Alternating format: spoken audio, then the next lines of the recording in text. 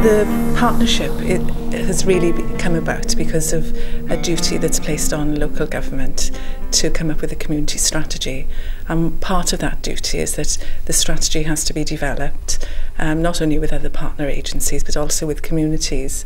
And the partnership and the Carmarthenshire Partnership is a collective of all kinds of partnerships and forums and networks have really been pulled together to take forward community planning.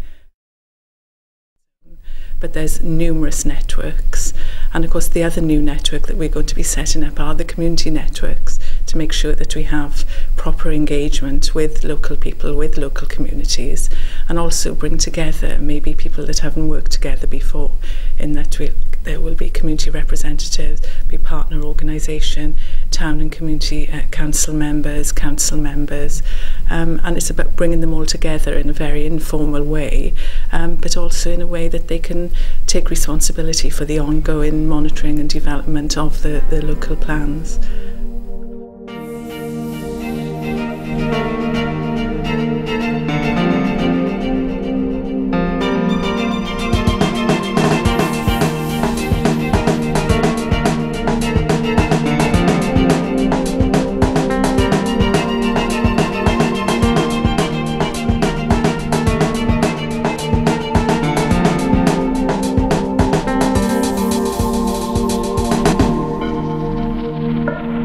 My name's David Groom.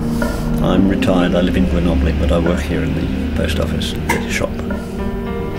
My involvement with the project has been fairly close right from the start.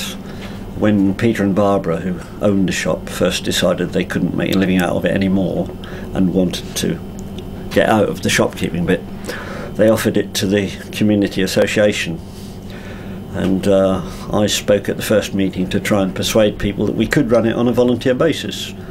I have an advantage in that I was originally brought up in a village shop in my young days across in East Anglia, and it hasn't changed that much even though it's 60 years. My name's Kelly Byner-Thomas. I'm a volunteer here twice a week. I think it's important to have a post office here because the older people can't actually get into town, and because we're so far away we need the post office, and so I'd be happy to take it on. My name's Jim King, and as a director of the company obviously I have a certain say in some of the decisions that get made, but also my main job is to do the cashing up of the till every evening.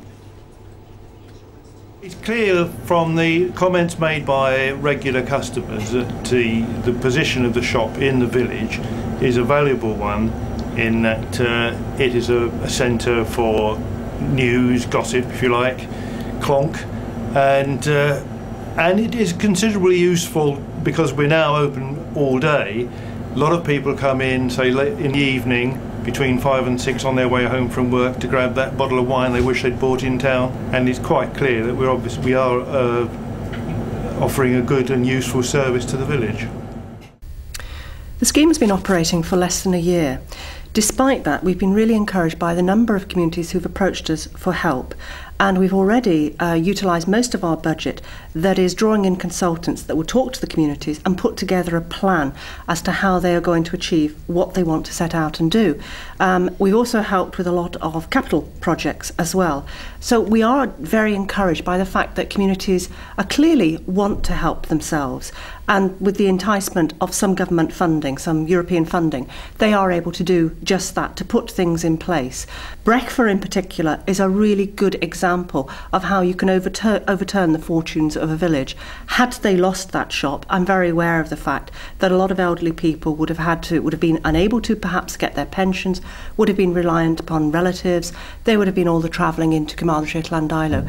By retaining that facility in the village, not only is it helping the village to keep together, but it is absolutely vital, a vital service to those who are housebound, to the elderly, often to people who are not working and who are resident in the village.